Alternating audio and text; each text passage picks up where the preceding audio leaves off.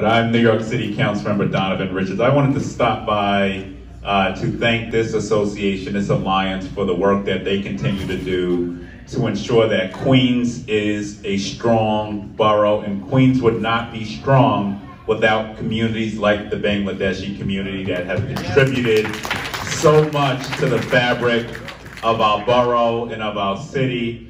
And you know, we often hear all this rhetoric about immigrants don't belong here. My dad just became a citizen this year, so I'm very proud of that. But the contributions of immigrants to this country cannot be understated or overstated.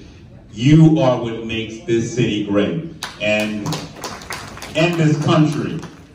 And I am so happy to be here to support an organization that understands that coming together keeps a vibrant economy, right? And the stronger and the more united we are as communities of color, the stronger our communities are, the better our next generations will be as they come up. And we are building that foundation right now, right here in Queens, by coming together at events like this. So it is great to be here amongst so many friends. I feel like I'm at an event with the Bangladeshi community every night of the week. There are so many events.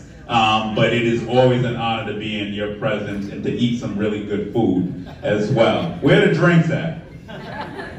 It's coming? All right, you just let them know, put it on Donovan Richards' tab when it comes around. But thank you all for your contributions. We need to make sure the Bangladeshi community continues to be represented and that you have your own leaders eventually that emerge that can be the voice of your community as well. We can't have taxation without representation, right? So we got to make sure that every community is represented and every community across this borough feels that their pocket of their community feels represented. So thank you for having me. I'm going to head out to my next event, and I get to misbehave a little bit this week because my wife is out of town, so I have not been washing the dishes up, and it's been great. I don't make the bed in the morning either, and I'm not getting yelled at for it.